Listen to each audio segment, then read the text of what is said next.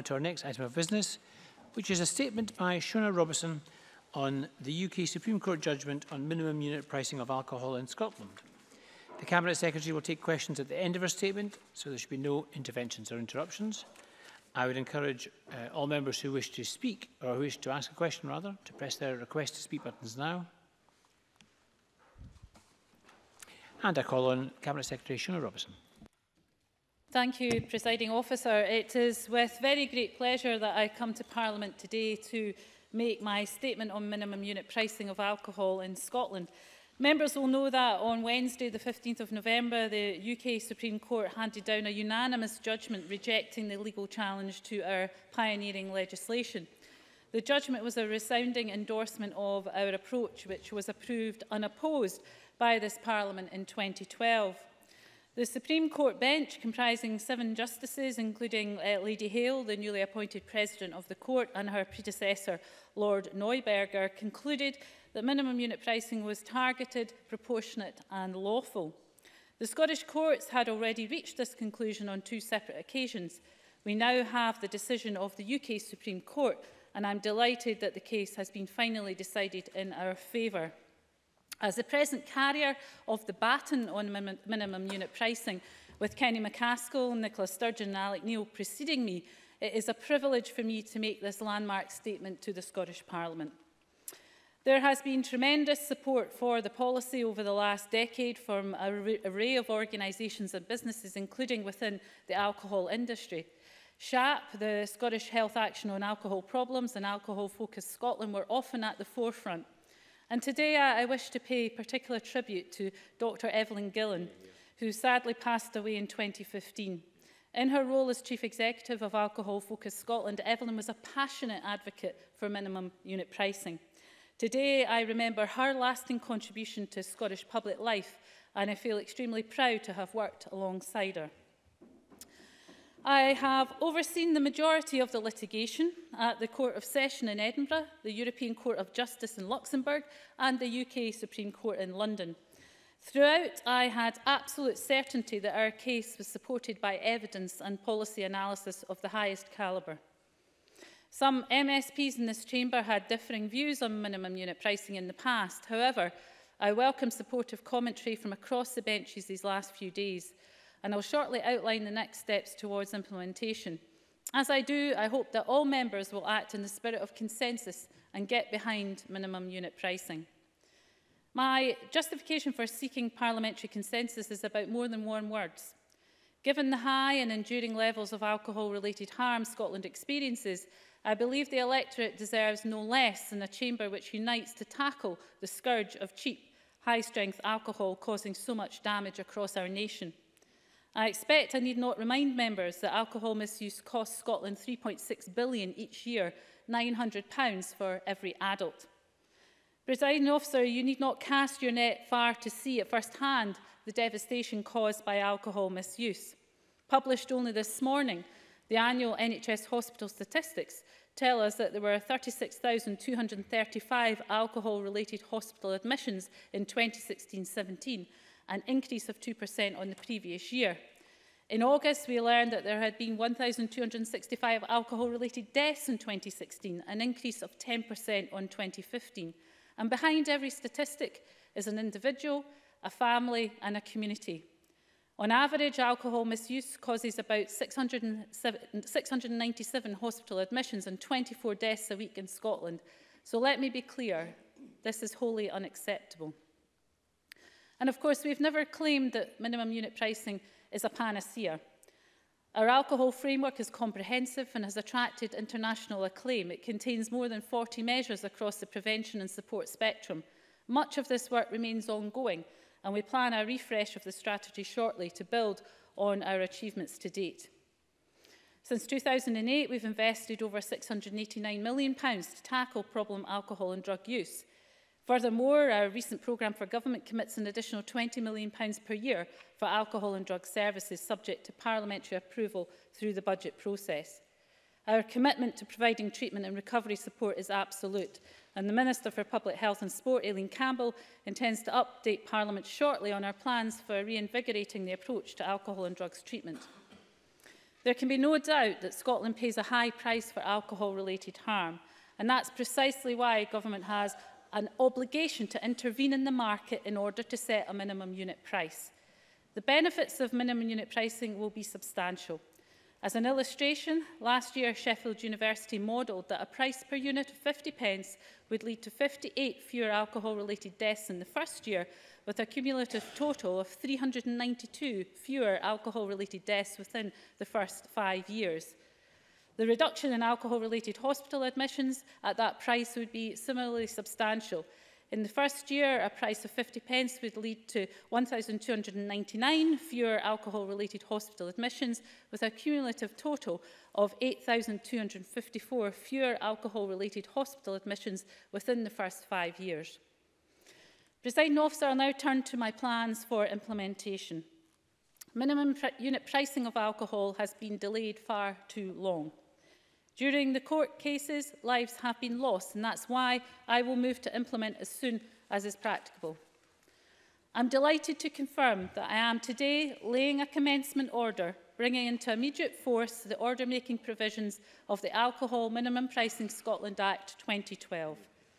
I intend to consult on our draft Scottish statutory instrument, which sets the minimum unit price, and I'll begin that consultation on the 1st of December. The consultation will run for 8 weeks until the 26th of January 2018. We'll then work swiftly to ensure that the order setting the minimum unit price is laid before Parliament on the 1st of March 2018. That order will state our intended implementation date for minimum unit pricing of alcohol in Scotland, that is the 1st of May 2018. Presiding Officer, following the appropriate parliamentary scrutiny and assuming that this Parliament votes to bring the price-setting order into force, no alcohol in Scotland will then be sold for less than the specified minimum unit price from the 1st of May 2018. I anticipate setting the minimum unit price at 50p per unit, subject to the outcome of our consultation and a refreshed business regulatory impact assessment, the BRIA. A consultation is necessary to meet the requirements of European food regulations, and given the time that has elapsed since this Parliament passed the legislation, I'm keen to consult stakeholders and the public on our preferred price. The BRIA plays an important role in explaining the impact of our legislation, so it's vital that it's up to date and reflects the consultation outcomes. We want to hear from retailers about the practicalities of implementation, and we're already talking to representative bodies, and we'll convene a retailers implementation group in December. We'll also engage next month with licensing standards officers who enforce Scotland's liquor licensing laws day in, day out, to hear their views.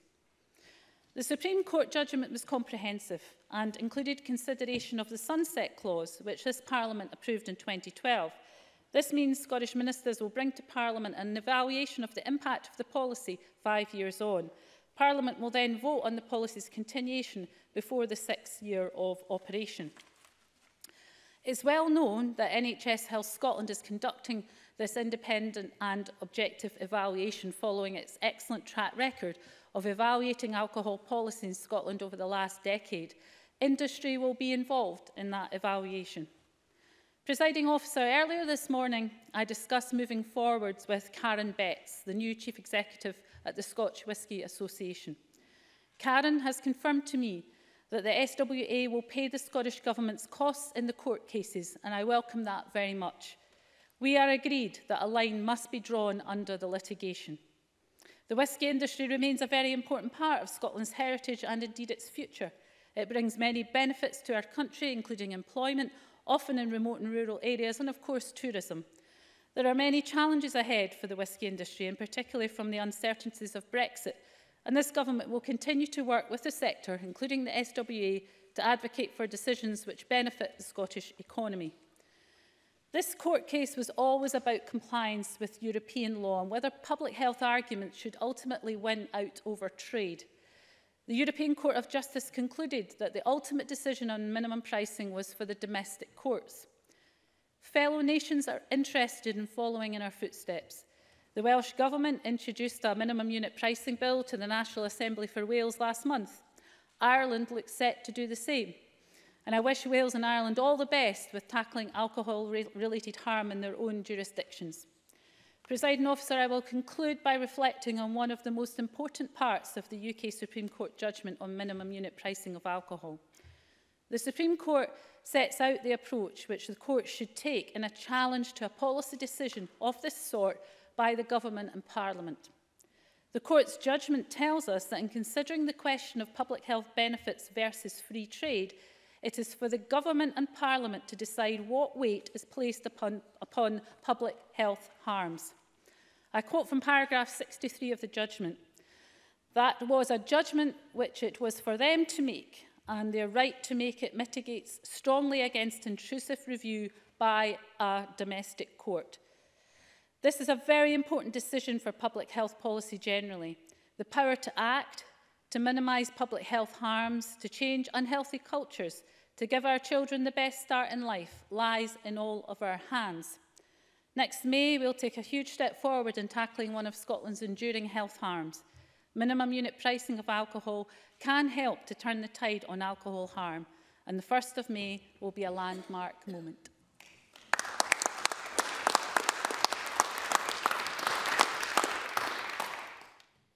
Thank you very much. And we move to questions, starting with Jackson Carlo. Thank you, Presiding Officer. Can I unreservedly welcome and associate the Scottish Conservatives with the statement the Cabinet Secretary has just made?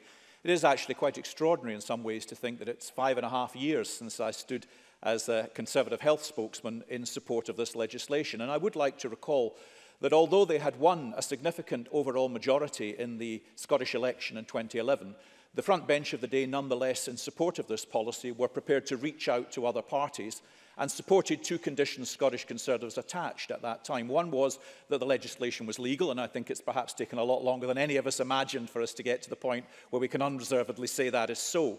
But the second was in support of my amendment introducing a sunset clause. And this is terribly important because contentious pieces of public health legislation will, I think, enjoy greater ease of support within Parliament if those who are sceptical, and some were, know that there is going to be an evaluation process. Now, I hear what the Cabinet Secretary said, but I wonder if she could today agree to ensure that all of the political parties in this Parliament are also involved in agreeing the evaluation process and being a part of that as the legislation proceeds through Parliament. Secondly, she makes reference to the 50p unit that was established at the time, and I welcome the consultation she will have surrounding that. She clearly favours 50p, I think, at this point. Is she confident that that will, given the length of time there has been since the legislation was passed, be an appropriate level for minimum unit pricing? And does she intend at any point over the 5-year evaluation process to put in place criteria that would allow for that limit to be reviewed if that was felt to be necessary? Cabinet Secretary. Well, can I thank Jackson Carlo for, first of all, his supportive comments and at the time for his support of what was groundbreaking and at times, obviously, controversial proposals. And so that was very welcome. And as he has recognised, the sunset clause was an important part and was cited in court as being very important as well. So I thank him for that. In terms of the evaluation process, the evaluation board will involve a number of stakeholders, including industry, and this morning I offered the Scotch Whisky Association a seat on that board, and they will reflect upon that. In terms of opposition involvement, I'm certainly happy to give that further consideration and talk to the opposition spokespeople about how that is best facilitated. In terms of the 50p being appropriate, yeah, well, that is our preferred minimum unit price, and that is what we will consult upon. But given 5 years has elapsed, it is important that we hear views on that. But all of the modelling that Sheffield University has done has been based on the 50p proposal. In terms of moving forward, Jackson Carlo will be aware that should we want to amend the minimum unit price at a later stage, once the evaluation and the benefits of the policy, I'm sure, will be shown, then of course we would have to come back to Parliament in order to do that. So I am keen to get on with the implementation. I've laid that out in my statement, the timeframe for that, and I look forward to having Jackson Carlo's support and hopefully that from across the chamber. Thank you. Colin Smith to be followed by Patrick Harvey. Thank you, Presiding Officer. Can I also thank the Cabinet Secretary for advance sight of her statement. Presiding Officer, the Supreme Court ruling was very clear, as was the decision of Parliament 5 years ago, and the Cabinet Secretary has helpfully set out today in detail the next stages, so I look forward to supporting those next stages and engaging constructively in the process as it goes forward to full implementation. The Cabinet Secretary referred to the publication today of the annual NHS hospital statistics, and she'll know that they reveal that alcohol-related hospital admissions for 2016-17 were 8 times higher among people from the most deprived communities. In the psychiatric setting for 2015-16, the difference was even more pronounced, with just over 15 times as many people being admitted from the most deprived areas. I welcome the commitment in the Cabinet Secretary's statement today to publish a refreshed alcohol framework, hopefully this year. But will the Cabinet Secretary ensure that when it is published, the undeniable link between deprivation and higher levels of alcohol abuse is not only recognised, but clear action is included to tackle what is yet another health inequality caused by wealth inequality? Will the Cabinet Secretary also recognise the impact on people faced with an addiction problem of the recent 24% reduction in funding to alcohol and drug partnerships, which by definition have hit the poorest and the most deprived communities hardest, and will ensure that the refreshed strategy, at the very least, changes and reverses that reduction in funding? Cabinet Secretary. Well, can I thank Colin Smith for his questions, and look forward to him engaging constructively in the process going forward. Colin Smith cites a number of statistics which show that the impact of alcohol misuse does fall disproportionately on those most deprived communities, and he cited the figures around hospital admissions and the impact of alcohol misuse. He cited the framework, which the refreshed framework will be available in the new year, and I'm sure from that it will set a clear direction of travel and a clear further action that can be taken, building on the substantial action that has already been taken, and of course the work on brief interventions, which has been very, very successful in helping people to address their alcohol-related problems. In terms of resourcing, Colin Smith will be aware that there is a 20 million commitment in the programme for government, obviously subject to the budget process. That will involve additional spend on alcohol and drug services. It's important, though, that the spend of that money is related to the evidence of what works best, and that will therefore be set out in the framework, but also some of the information that Aileen Campbell will be sharing with Parliament around the alcohol and drug treatment proposals that she will be bringing forward. So I hope that we will have the support of Colin Smith and others in terms of securing this within the budget process, because it is important in terms of taking matters forward. Patrick Harvey, to be followed by Willie Rennie. Thank you very much. I very much welcome the statement and the Supreme Court judgment. The Greens are the only opposition party that has consistently supported this policy since its inception. And now that the legal arguments have been proved right, I agree that it's time to press on and demonstrate that the policy itself can be effective. The Cabinet Secretary tells us that in the evaluation process, the industry will be involved. Does she agree that the industry itself is not homogenous, and that we should be listening rather less to the giant drinks multinationals who can afford to employ lawyers and lobbyists, but who make their profits from volume sales and mass manufacture, and we should be listening rather more to the independent businesses, the independent producers, the smaller ones who make a living, not a killing, but whose profitability is based on quality rather than on mass manufacture and cheap promotions? Cabinet Secretary. Can I thank Patrick Harvey for him and his party's consistent support of minimum unit pricing. He refers to the alcohol industry having differing views, and of course that is true, and sections of the alcohol industry have supported minimum unit pricing over the years, and that is to be welcomed.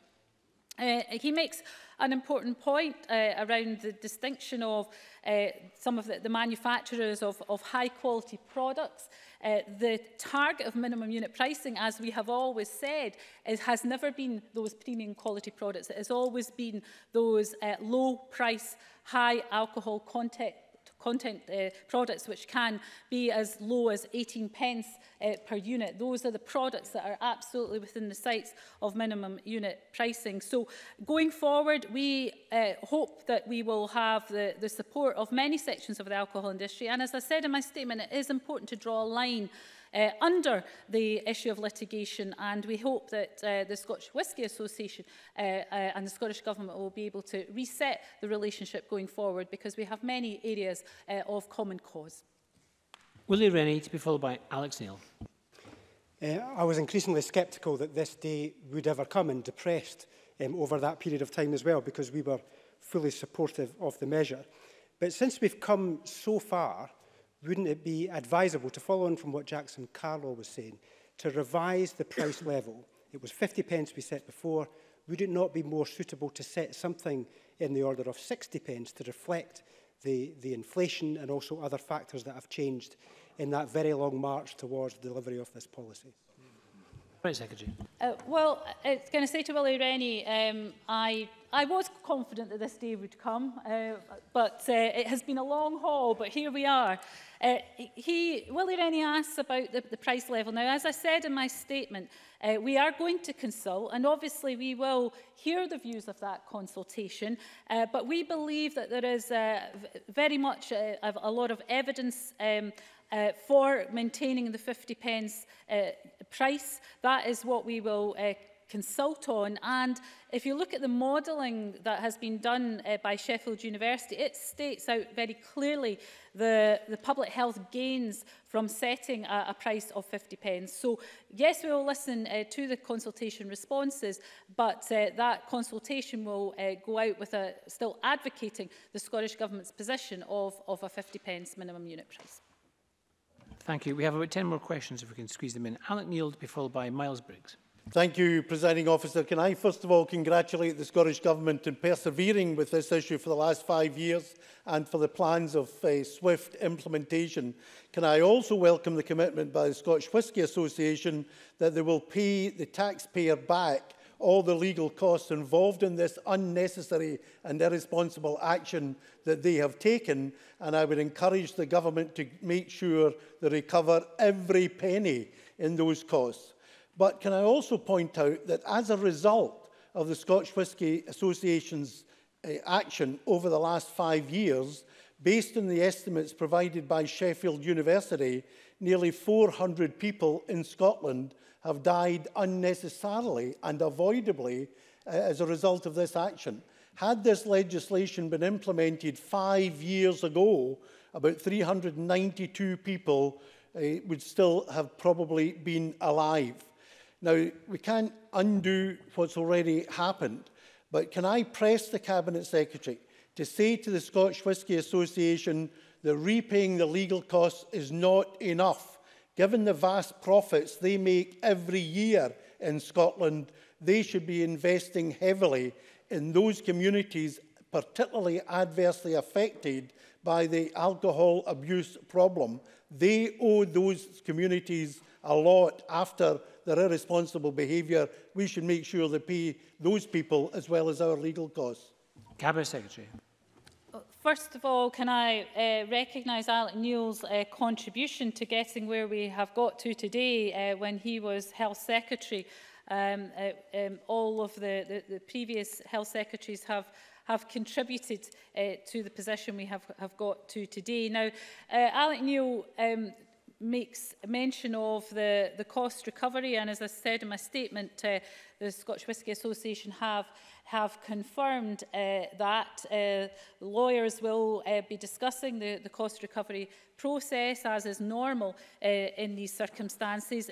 When I meet with Karen Betts, we have agreed to discuss a number of things, and one of which is how the Scottish Whisky Association can contribute to the public health agenda. One of the issues that we want to move forward on is, for example, making sure sure that the Chief Medical Officer's new guidelines are produced on alcohol packaging, and there is still discussion to be had with the Portman Group around that, because they have yet to agree to that. So that is a step forward that the alcohol industry could collectively take to make sure that the most up-to-date guidelines are there very clearly for the public's information. Thank you. I just urge members to be very, very brief with their questions if we're to get through them. Miles Briggs to be followed by Ashton. Thank you, Presiding Officer. And I welcome the clarity we now have in relation to minimum unit pricing, which is estimated could have helped reduce the number of alcohol deaths by around 10%. This would be welcome progress, but will the Cabinet Secretary accept that minimum unit pricing is just one tool in a broad range of measures we need to take as a country to address alcohol misuse in Scotland? And can the Cabinet Secretary give more details of any additional new proposals the Scottish Government is developing? And will she also agree to hold a cross-party summit on alcohol misuse so we can look at the broader cultural changes we need to take as a nation to address Scotland's relationship with alcohol? Cabinet Secretary, I would urge members, please, when I say brief questions, I mean one question and keep it brief. Cabinet Secretary. Well, as I said in my statement, Elaine Campbell will be making a statement shortly around the substance misuse treatment developments, and she will be making that statement shortly. And, of course, the framework will be coming back in the new year, and I'm sure, again, we can look for a parliamentary opportunity to discuss that further. But, you know, Miles Briggs is right in that we have never argued that minimum unit pricing is a silver bullet or a panacea or whatever other phrase you want to use, but it is an important part of the armoury, if you like, of things we need to deploy to tackle alcohol misuse, because price and consumption are so linked. I'm happy to write to Miles Briggs with an update in terms of the other actions in the framework, over 40, many of them really delivering a lot of change, brief interventions, helping people to address their alcohol misuse. Happy to write to him with more of the detail. Ashton to be followed by Mark Griffin. I echo the Cabinet Secretary's sentiments on the devastating impact that alcohol misuse can have on families across Scotland. And of course, minimum pricing is a huge step in the right direction, but it's important to remember that obviously this is not being done in isolation. Can the Cabinet Secretary outline other measures that the Government is taking and plans to tackle alcohol misuse? Cabinet Secretary. Well, as I indicated to Miles Briggs, we have a framework which has over 40 actions. So the framework for action includes regulatory measures such as the quantity discount ban, a ban on irresponsible promotions, lowering the drink driving limit, the introduction of an age verification policy such as Challenge 25. Other initiatives include the promotion of smaller measures of wine in the on-trade, the Best Bar None initiatives, and of course brief interventions, as I mentioned earlier. So it is important to see that basket of measures, many of which have had a real and tangible benefit. And, you know, I think Scotland really leading the way, particularly around things like lowering the drink driving limit. And it is about changing culture. It is about, and minimum unit pricing will help to change that culture in the same way as it is no longer acceptable to drink and drive. I think we can create a very different culture in our relationship with alcohol here in Scotland. Mark Griffin to be followed by Fulton McGregor. Thank you, Presiding Officer. The Cabinet Secretary spoke about the high price Scotland pays for alcohol-related harm and the need to intervene in the market. And my region in Central Scotland pays a high price for high caffeine content alcohol-related harm. Would the Scottish Government consider a market intervention in this area as well? Cabinet Secretary. Well, can I say to Mark Griffin, obviously minimum unit price in relation to the product that he is talking about wouldn't be affected by minimum unit pricing because the unit pricing is already above the 50 pence. However, that doesn't mean there are not other measures that can be taken around the products that Mark Griffin refers to. Very happy to continue to have those discussions, but there's got to be an evidence base for them. I think this process over the last 5 years has taught us that when you bring forward public health policy, you've got to have a strong evidence base, because if you do end up in the courts, it will be that evidence base that will either lead to success or otherwise. So when we take forward any public health measures, it has to have a strong evidence base. But I'm very happy to continue that discussion with Mark Griffin and others if there's more we can do in that respect. Fulton McGregor, to be followed by Annie Wells. Thank you, Presiding Officer. Given the intricate relationship that can exist for some people between alcohol use and poor mental health, does the Cabinet Secretary expect that minimum unit pricing will have a positive impact on mental health in the longer term, as much, if not more, as it will on physical health? Oh, and I should remind the Chamber and the Parliamentary Liaison Officer. Apologies. Cabinet Secretary. Yes, I do. And that's part of changing the culture. And we know that for many people with addictions, there is quite often a dual diagnosis of addictions and mental health issues. We also know that part of the Sheffield study covered the mental health impact and the reduction in hospital admissions that would be a benefit of minimum unit pricing would also be in the area of mental health also. So a lot to be gained by this, and that is just one area. Annie Wells. Thank you. In Scotland, harmful and hazardous binge drinking is increasing amongst those aged 65 to 74, whilst decreasing in other age groups. How will the Scottish Government incorporate age into its alcohol strategies, recognising that older adults' needs may be different from those of younger people? Cabinet Secretary. Well, Annie Wells makes a reasonable point that actually alcohol misuse affects the whole population, and that's why our alcohol strategy takes a whole population approach. As we take forward the refresh, I think we should look at the area of older people and alcohol. We know, for example, that many of the brief interventions that have been delivered have been for older people who turn up at their doctors or A&E with injuries where alcohol misuse may be an underlying factor. So it is very important as we go forward with the refresh of the framework that we do take into account very much the needs of the older people who may well have an alcohol misuse problem. Kenneth Gibson. Thank you, Presiding Officer. Cabinet Secretary, I listened carefully to your responses to Jackson Carlott and Willie Rennie. When legislation for the price suggested was 50, when legislated for the price suggested was 50 pence, and 5 years later this has been eroded significantly by inflation, yet it remains the unit price suggested. Will the Scottish Government reconsider the raising of the minimum unit price in real terms to maintain its effectiveness and link the unit price to inflation to ensure this policy's positive impact in saving lives in the years ahead continues without having to be reconsidered intermittently, as was suggested in your statement? Cabinet Secretary. Can I first of all recognise Kenny Gibson's interest in this matter? Can I say to him that I recognise absolutely what he is saying, but I'm very, very keen to get on now with the implementation and would be very, very cautious about taking any action that could lead to further delay. That's why we're consulting on the 50p minimum unit price. We will listen, as I've said earlier, to responses to that consultation. But I would be keen, given the evidence base and the modelling has been done on the 50 pence minimum unit price, that we should get on and evaluate the impact of that policy. However, going forward, we will continue to keep that under review and, if necessary, come back to Parliament. And briefly, finally, Ivan McKee. I congratulate the Scottish Government on this policy, and I commend those parts of the drinks industry who have consistently supported this policy, including tenants in my own constituency. This policy will reduce the number of people who will develop an alcohol problem. However, for those who already have an alcohol addiction, what additional support will the Government be putting in place to support their recovery? Cabinet Secretary.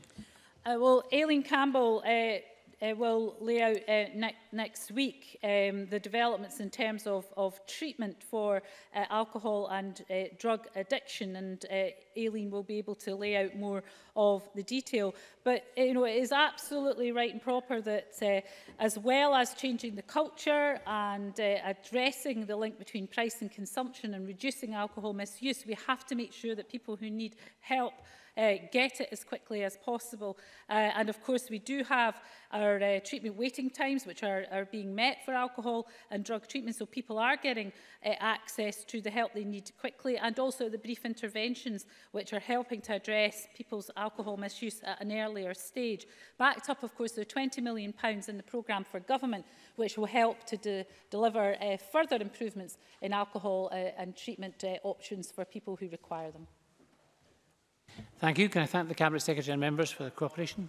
Point of order, Patrick Harvey. Forgive me, Presiding Officer. I believe during that last item I should have made an oral declaration of my membership of the cross-party group on beer and brewing.